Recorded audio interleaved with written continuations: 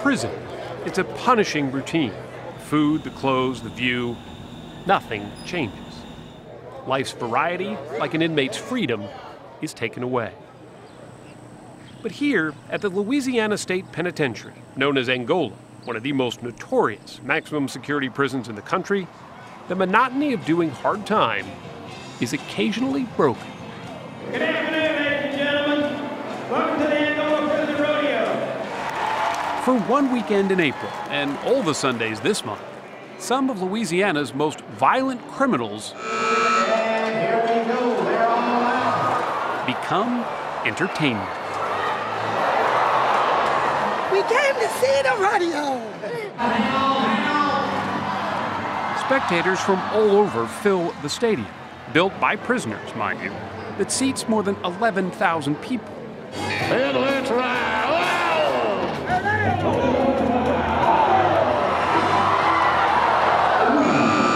It's an odd mix, both animals and inmates released from their respective confinements to duel it out.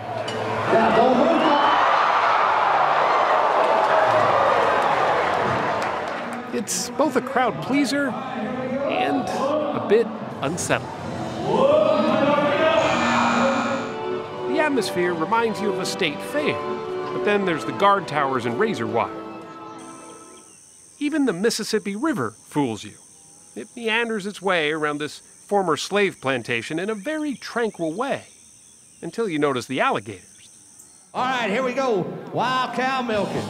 This place is a never-ending stream of contrasts. You're not sure whether to cheer or jeer when you're here.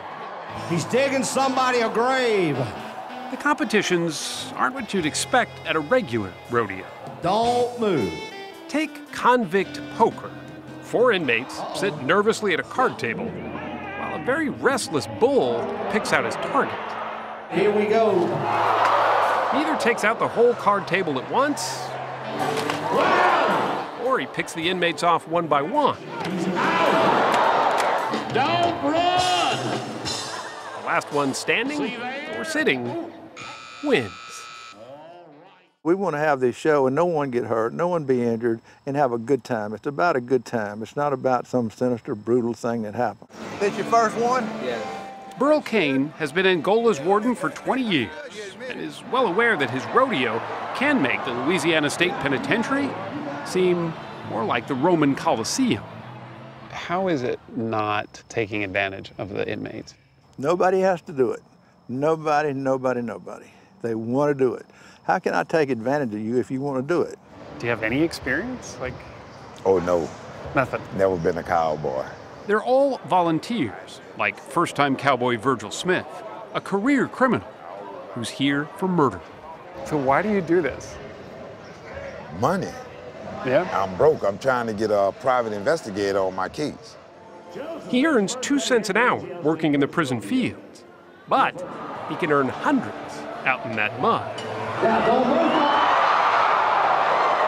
It doesn't bug you that people are coming out to watch you guys get hurt? It's not really upsetting because, people like to see anything that's filled with excitement. Do you ever have any qualms about putting these guys in the arena without any real rodeo training? No, here's what I do. This is the most important thing. They're wearing the flak vest, they're wearing the helmet, and then we have hired the very finest rodeo clowns who you see get between the bull and the guys and save the guys and get the bull to chase them. We've gone to a great extreme to protect them. In fact, he says most inmates walk away with just minor injuries. For him, a few bumps and bruises is worth it, if the inmates get a brief reprieve from the hopelessness of prison. Over 80% of Angola's inmates will never be free again. Some don't even leave when they die. They're buried right here, inside the prison walls. It's like take you away from being incarcerated while being incarcerated. Timothy Gay and Aldrich Lathan are both in for armed robbery. Is it something you guys look forward to all year? Yes, indeed. Yes, sir. Because there's probably not a lot else to look forward to in here, right? No. Not really. Now, their victims would likely argue they don't deserve to have something to look forward to. Certainly not those here for the most serious offenses. I took a hit and didn't get a penny. You took a hit and didn't get a penny. I got to try to change this dude because corrections means correct his deviant behavior. So I'm charged with correcting him. That's my job. It's not lock and feed and torture and torment. Yeah, they're up the colors. So the rodeo, in his mind, is rehabilitation, helping to give the inmates purpose. You want those too? These two, yeah. Okay. At the rodeo's craft fair, offenders called trustees, having served at least a decade without incident, are allowed to sell items they make here. Everything from bowls to rocking chairs. Yeah, we'll split that. For many, these interactions are the only time they talk with someone from the outside. I've had a bunch of them just speak, you know, even though I wasn't even shopping, you know, or anything, just to speak and have somebody actually talk to them as if they were human again. Is that the one you want? John Sheehan has been locked up here for 28 years for killing his wife. Like for my ID, I keep my ID just like that. The rodeo has given him a chance to start a small leatherworks business from behind bars. I had to try to find meaning in my life and purpose for my life. And that's what I've done while I've been incarcerated. To be sure, the rodeo does make money. Whoops, stay with him. This year, the event is expected to net close to $4 million. Proceeds that fund a host of inmate welfare programs that might otherwise be paid for with tax dollars. Hang on, hang on. But the most tangible effect for the offenders is a chance to be seen in a more positive light. So what's it like to be out there and hear everybody cheering for you? It's wonderful. It's a wonderful feeling. Yeah. You know, I got to be doing something right for them to like me the way they like me, so. Marlon Brown, known as Tank, is doing life for murder. Perhaps it's no surprise he's champion of the toughest rodeo event of all. He has taken the chip 20 times. That is a record. It's called Guts and Glory. All right, here we go. Barehanded inmates try to grab a poker chip that's tied between the horns of a pretty angry bull. When you got a 2,500-pound animal in front of you, you know, you can't be worrying about nothing else. This day was not Tank's day. Reach in, call Tank. He was run over repeatedly. Whoa! Now, Tank, try to reach in, get the chip.